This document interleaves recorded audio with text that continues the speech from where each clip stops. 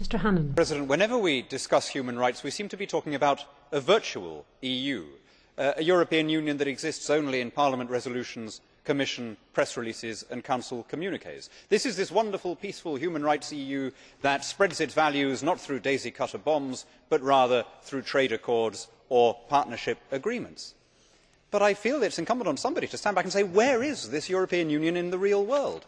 In the real world, Brussels is seeking to sell arms to the communist regime in Beijing and isolating Taiwan. It is cozying up to the Ayatollahs in Tehran. It is refusing to do business with the anti-Castro dissidents in Cuba. It is trying to funnel cash to Hamas.